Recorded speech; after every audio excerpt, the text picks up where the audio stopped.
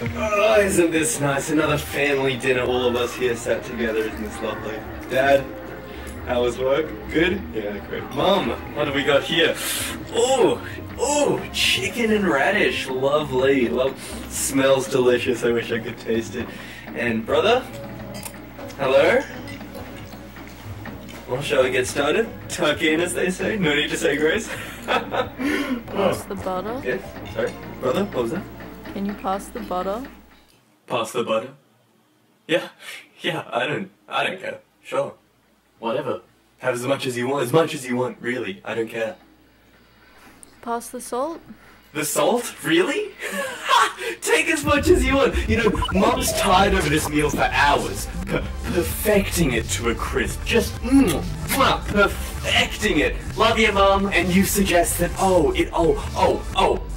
requires salting? Okay, well, you know what? Why don't you be the chef for once, huh? Yeah, that's a good idea. Why don't you be the chef? Since you're already a food critic. A 5-star food critic. Taking up the old what is the next logical step instead of mooching off Mum for once. God, you disgust me.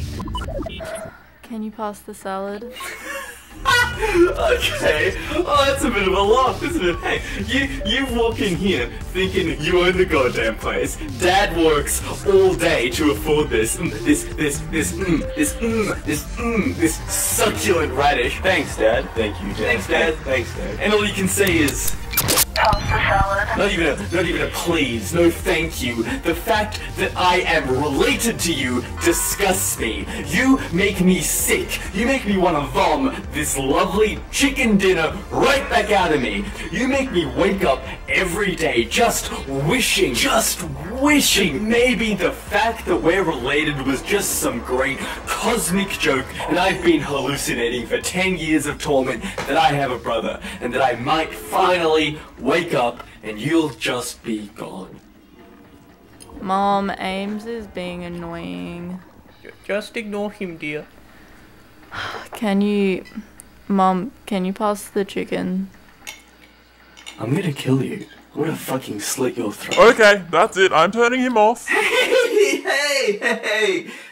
no need to do anything rash. We were just playing around. Just a bit of sibling fun. Just poking you in the ribs.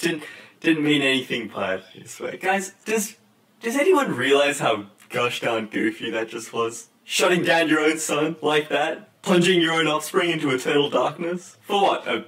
A little goof? Look, we may not be the most functional family. Heck, you could even say we're a bit dysfunctional. But it's weird little moments like these that convince me that, darn it, I'm just gonna say it. I love you guys. I really do. I love you guys. Mum, dinner was immaculate. Each day you're a better and better chef. Dad, I'll do my homework tonight. I know it's not fun, but if it makes you proud, then heck, what's a bit of long division compared to that? And bro, you're my brother, and there's nothing I can do about that.